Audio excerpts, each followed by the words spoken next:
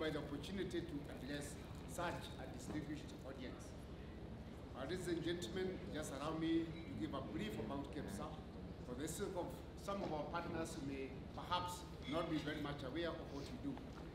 KEPSA is the umbrella apex body of the private sector in Kenya that brings together the local and foreign business associations, federations, chambers of commerce, professional bodies, and corporations.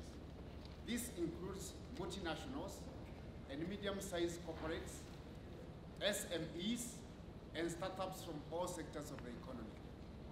Within the East African region, KEPSA is the national focal point of the East African Business Council, where we also engage the regional governments and work closely with peer apex bodies in the 7 Eastern Africa Community member states in resolving the business issues with the aim of making the East African community a conducive destination to promote trade and investment.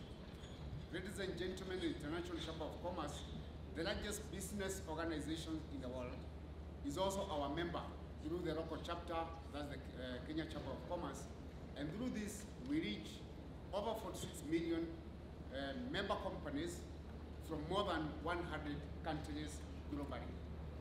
Without of the way, ladies and gentlemen, allow me now to delve into the meat of our discussion today this morning.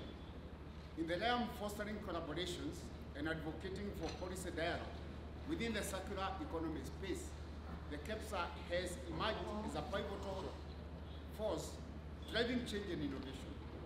With its extensive network encompassing local and foreign business associations, chambers of commerce, and corporations spanning various sectors that includes multinationals, SMEs, startups, KEPSA therefore remains a key asset.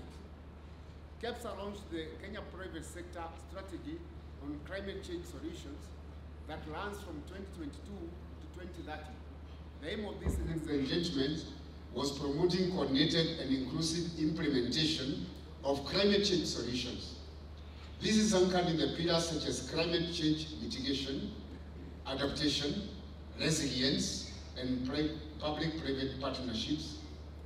And our vision is to drive investment, awareness, resource allocation towards sustainability.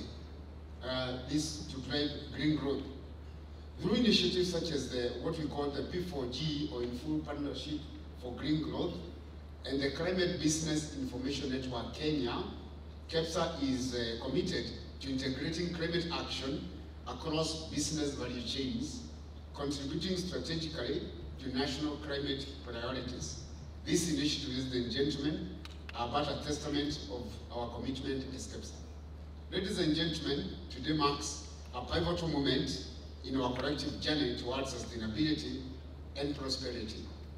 As we delve into the discussions accelerating circular economy through local and global partnerships and policy initiatives, we are not just shaping the future, but we're also defining the legacy to leave for generations to come.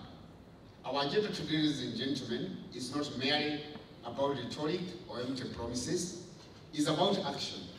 It's about the commitment to collaborate, innovate, and implement solutions that will safeguard our planet, while fostering economic growth and social equity.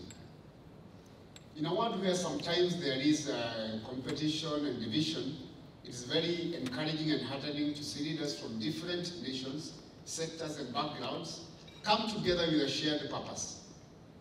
This diversity of perspectives, expertise, and experiences is our greatest asset and strength as we confront the challenges of our time. As we embark on this journey, ladies and gentlemen, let us remember that the path to a sustainable future is not always easy, but is undeniably worth pursuing. It requires courage to challenge the status quo and sometimes leave our comfort zone, resilience to overcome obstacles, and above all, a deep-seated belief in our collective ability to effect positive change. Ladies and gentlemen, together, let us seize this opportunity to forge new alliances and networks, catalyze innovation, enact policies, that will transform our vision of a circular economy into a tangible reality. Let us therefore leave behind a legacy that future generations will look upon with gratitude and admiration. In closing, I urge each one of you to approach today's discussions with an open mind, a compassionate heart, and a steadfast commitment to action. For it is only through our collective efforts that we can build a world where sustainability thrives, prosperity is shared, and every individual has an opportunity to flourish. It is my belief, ladies and gentlemen, that circular approach is not really new in the African context. In many traditional